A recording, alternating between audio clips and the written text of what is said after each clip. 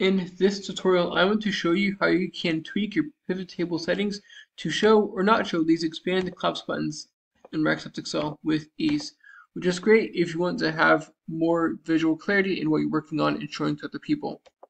So to not show these buttons, you're going to first click into your pivot table, where you will see two tabs pop up in the top right, Pivot Table Analyze as well as Design.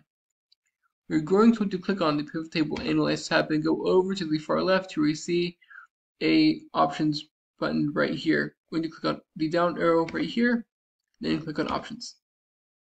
From here, you want to click on the Display tab, and at the top of this Display tab, you're going to see a checkbox for Show Expand Cloud buttons.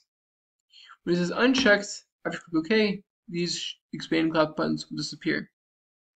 When I click OK, these buttons aren't there anymore, which is very helpful because now my pivot table is a bit more visually pleasing, though it's a bit more difficult to navigate as I have to right click to expand or collapse the field.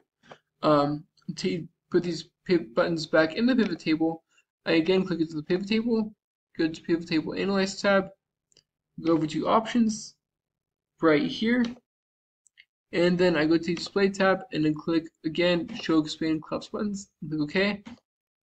Now these buttons are back here. That's it. I hope you found this short tutorial to be helpful. If you did, like, subscribe, comment. Thanks for watching. Have a great day.